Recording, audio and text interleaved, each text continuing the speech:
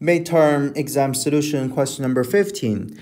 There is a row of three square tiles on a wall. Each tile can be painted red or yellow, and both colors must be used.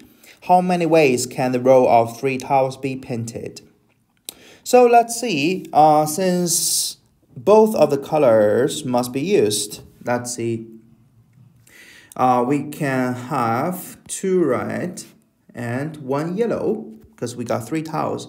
Or you could have two yellow and one red. And after you choose the colors, you can arrange them.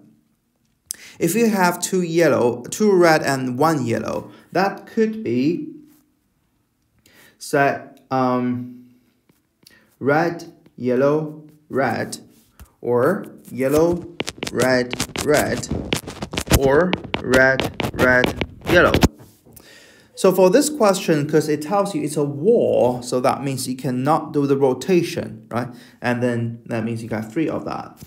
And guys, so far you will see for this two red and one yellow, you got three ways. That means for the two yellow and one red, you got three ways as well, right? So let me show you that three ways. It could be yellow, red, yellow, red, yellow, yellow, or yellow, yellow, red.